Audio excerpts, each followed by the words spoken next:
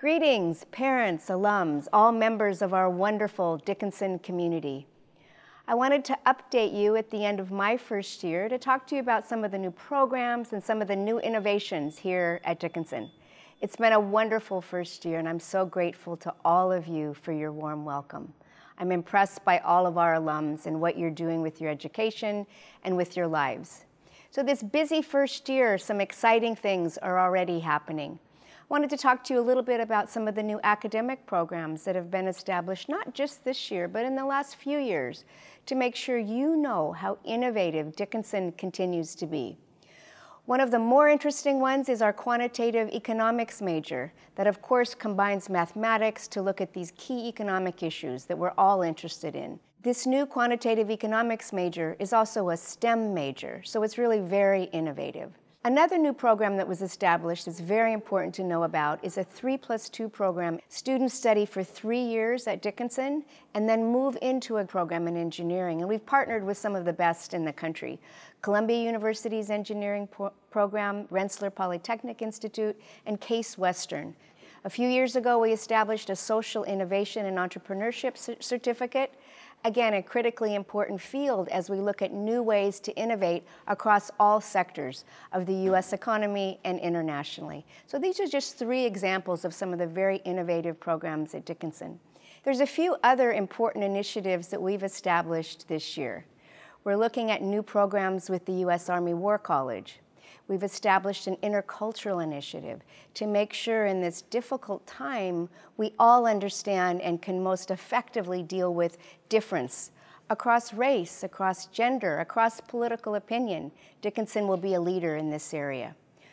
Many of you do know that we've had this long partnership with the U.S. Army War College, where students at the War College work with our unique writing center, our multilingual writing center.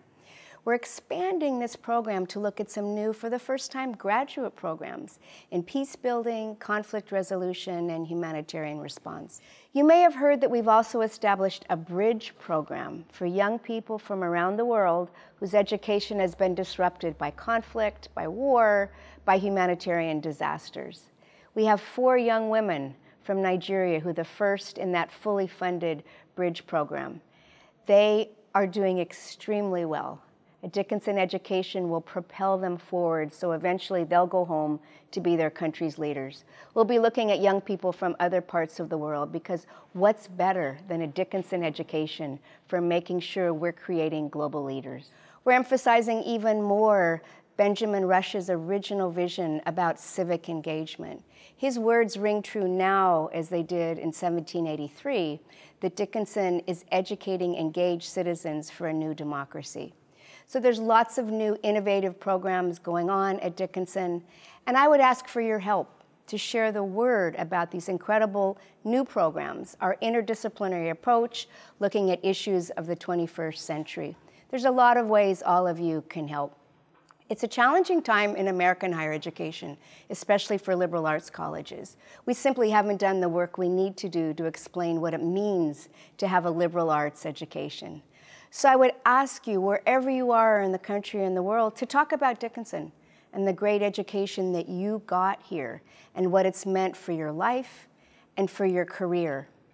We've spent a good part of this year drafting a new strategic plan, and we're working all summer to make sure we put that plan into action. One of the key components of that plan is that we're committing to an internship for every student at Dickinson. I'll need your help to help mentor students to find those internships, and for many to help fund them, whether they're during the summer period or other times during their education here.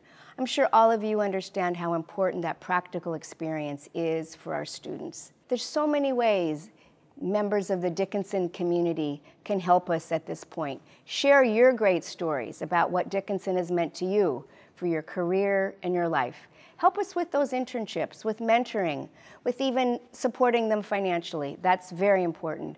And of course, with scholarships to make sure that Dickinson can always be a place where the best and the brightest in the country and the world can get a world-class education.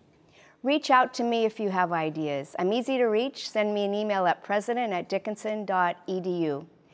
It's a true privilege to be Dickinson's 29th president, and I look forward to advancing our college even more. Thank you.